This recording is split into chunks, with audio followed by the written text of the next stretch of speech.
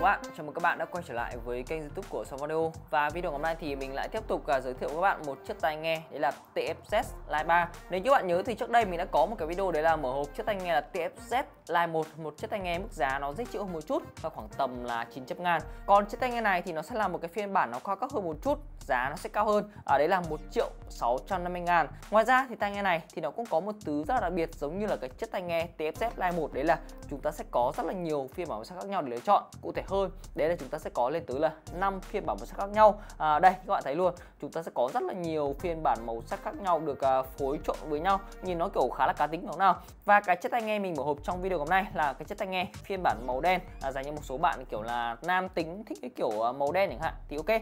Bây giờ thì mình sẽ tiến hành là mở hộp ra luôn. Đây là một cái chiếc tai nghe nói chung là full box nguyên siêu, mình sẽ mở ra cho các bạn xem. Một cái chiếc tai nghe mức giá 1 triệu nên là đây, cứng cáp chắc chắn giống như là hộp của iPhone vậy. Đây, trên này chúng ta sẽ có dòng chữ là TFZ Line 3 này, được in kiểu như là màu bạc như này, sang chảnh. Đây là chúng ta sẽ có dòng chữ là in ear monitor, đây logo TFZ. Tháo ra, chúng ta sẽ có một cái tờ giấy bóng kính như này để chống xước sát trong tai nghe. Đây, trên này là cái phần tai nghe chúng ta phiên bản màu đen.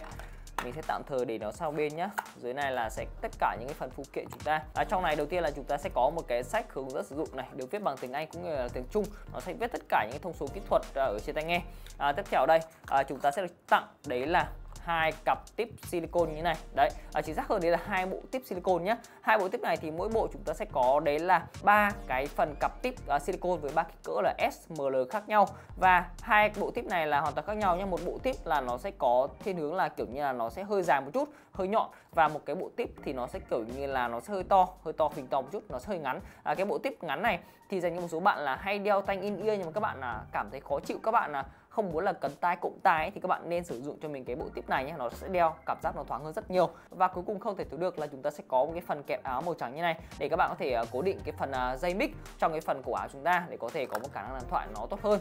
Và đấy thì đấy là tất cả những cái phần phụ kiện chúng ta. Cái phần tai nghe đây thì dưới này là sẽ cái phần dây tặng kèm chúng ta, nói chung là một cái phần dây rất là chắc chắn luôn, màu bạc.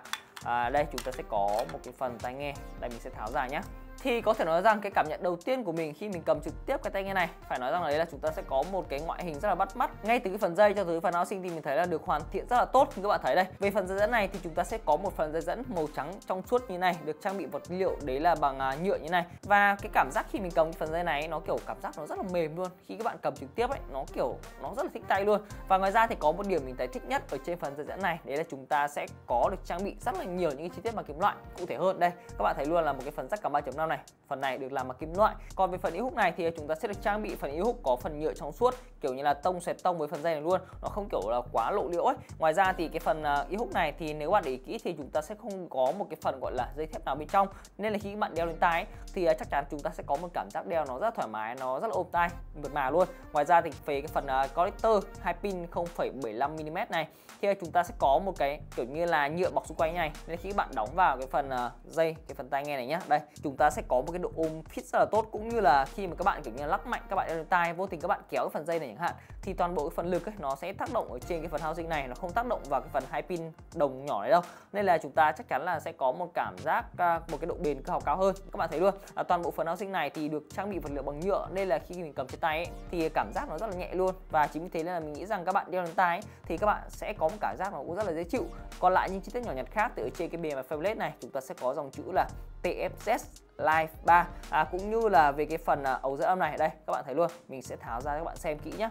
Phần ống dẫn âm này thì chúng ta sẽ có một cái thiết kế kiểu như là nó sẽ nghiêng một góc kiểu như khoảng tầm là 15 cho tới 20 độ, nó sẽ mang lại chúng ta một cái cảm giác đeo nó thoải mái hơn. Và phần ống dẫn âm này thì mình thấy được làm cũng khá là dài, cũng như là toàn bộ cái phần thân bên trong tai nghe này đấy được làm kiểu uốn cong ấy, nên là mình nghĩ rằng là nó sẽ khá phù hợp với cái phần kích cỡ tai, khuôn tai của người Việt Nam của mình. Còn lại về phần connector 2 pin này thì chúng ta sẽ có một cái phần connector được làm bằng nhựa, mà mình thấy rằng là khi mình kiểu như là đây, mình sẽ cho vào nhé, mình cắm vào để trực tiếp test thử cái độ bền của nó đây. Mình cắm vào, mình sẽ lắc thì gần như là nó sẽ có một cái hệ độ chắc chắn rất là tốt, không có hiện tượng là kiểu lắc sộc sạch nào đấy. Tại vì toàn bộ cái phần này nếu mà để kỹ thì đây xung quanh cái phần connector này thì mình thấy rằng là không có hiện tượng là kiểu như là cái phần khe hở, một cái phần nhựa thừa nào quá nhiều. Thì nói chung là về cái mức độ hoàn thiện về phần thiết kế thì mình thấy nói chung là cái tai nghe này sẽ có một thiết kế nó nhìn nó rất là cao cấp, rất là hiện đại, rất là trẻ trung, cá tính, ngay từ phần dây cho tới phần housing này. Còn lại về những thông số kỹ thuật khác thì tai nghe TFZ Lite 3 thì sẽ có cái trở kháng đấy là 20 ohm, cũng như cái độ nhạy đấy là 108 decibel. Và mình nghĩ rằng là với con số này thì tai nghe này nó sẽ không hề là tỏ ra quá kén người phát. Các bạn có thể sử dụng tai nghe này cắm vào điện thoại này, các bạn sẽ có thể cắm vào máy tính bảng, laptop, hay là các bạn có thể sử dụng cắm vào những cái chiếc máy nghe nhạc phổ thông giá rẻ. Còn về phần cấu hình âm thanh thì tai nghe này sẽ có được trang bị đấy là một cái phần driver có đường kính lên tới là 11,4 mm. Và cái phần driver này thì theo nhà hãng công bố thì nó sẽ được trang bị đấy là bộ nam châm kép. Còn để đánh giá chi tiết hơn về cái setup của nó thì mình nghĩ rằng là mình sẽ hẹn lại các bạn ở trong một cái video đánh giá chi tiết sau nhé. Còn video của mình hôm nay chỉ là một cái video mở hộp cũng như là trên tai nhanh cái chiếc tai nghe TFZ Lite 3 này mà thôi. Còn không biết là các bạn nghĩ sao về chiếc tai nghe này, một vài hình ảnh thực tế của nó này, cũng như là một vài thông số kỹ thuật của nó thì các bạn nghĩ thế nào? Thì đừng quên để lại cho mình một cái ý kiến, một cái comment ở phía bên dưới phần comment của video nhé. Và video của mình hôm nay tới đây là hết rồi. Xin chào và hẹn gặp lại các bạn trong những video lần sau.